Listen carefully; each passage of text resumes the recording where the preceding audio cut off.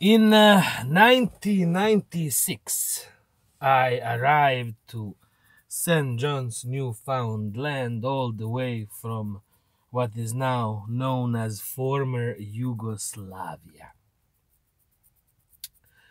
It was a very, very long journey.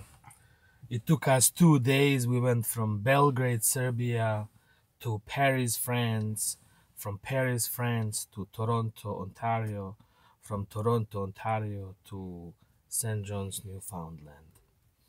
I remember, this is just a by the way kind of thing. There was a person waiting for me at the Toronto airport, and he said, "Are you Eldin?" I said, "Yes, I am." "I'm your cousin. You don't know me, but you don't have to go to St. John's. Please stay here in Toronto. You'll be much better off." I had no idea who that person was, so I asked our group leader if they knew anything about him. They said no. So I ignored his advice, and I didn't stay in Toronto. I came to St. John's, Newfoundland. We will never know whether I made a good or a bad decision. Nevertheless, I arrived in St. John's, Newfoundland in 1996, and it was around this time. It was maybe July, 21st of July, I believe, something like that. I was 21 at the time. I was a young rock star from Serbia. I had long hair. I had this white t-shirt that said the New York, but in Russian Cyrillic language. I had winter boots without socks. I really was kind of not really taking care of myself in the best possible way. But after all, I was a refugee within my own country. It was normal. We were lucky, and one of the good things about this place is that we have something called Association for New Canadians.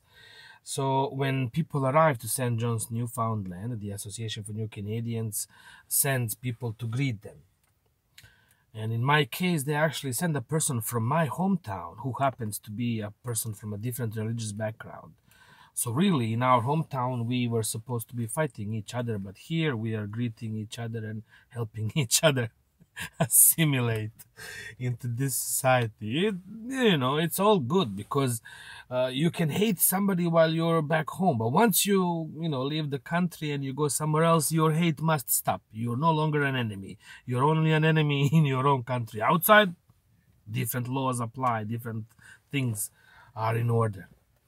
So this friend of mine was supposed to be my translator, and he was there with a couple of representatives of Association for New Canadians. There you go. I have 3 minutes into the story, so that's good.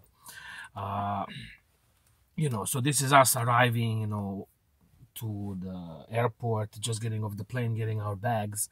Out of 50 people that left Belgrade, Serbia, only 2 of us came to St. John's, Newfoundland. The rest of the group went to like other cities, bigger cities, obviously. So the 2 of us were special. Later on, my friend who came with me also left Newfoundland. So I'm the only person who sort of stayed here. So this is the scene. My newly met friend from Bosnia and myself are arriving to St. John's, Newfoundland, and we are leaving the gate with our bags and whatnot. Excuse me. And this guy says, "Hello, welcome to St. John's, Newfoundland. What is your name? Are you Eldin?" "Yes, I am Dan. Very nice to meet you. We took care of everything. You'll be fine for the first couple of days.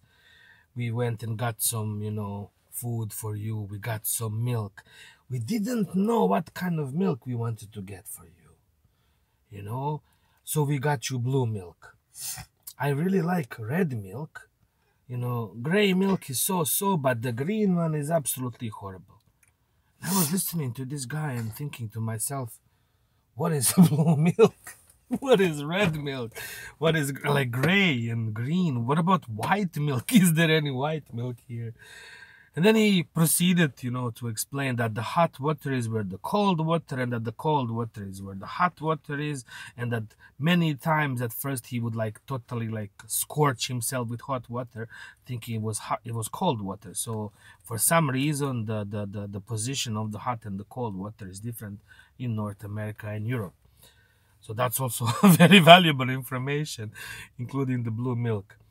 There was one lady who was a representative of true Newfoundlanders, people born here, first, second, third generation, who later became a friend of mine, Lois. And Lois was, also very, very welcoming. So she said, you came at the best possible day. It's so sunny, it's beautiful outside.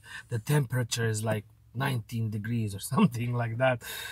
I was looking at them, why is this such a big deal? But no, to them, like this sunny, warm day was a huge thing. Everybody was really happy about it. I should have known, I left the airport, and the moment I stepped out of the building, I froze. It was that cold. There was that bitter wind. It was sunny, but it was freezing. Everybody else was enjoying it by me. At that time, I was wondering to myself, blue milk, cold water, and this horrible wind. What else will happen to me? There you go. A little story about a landing in St. John's, Newfoundland. Thank you.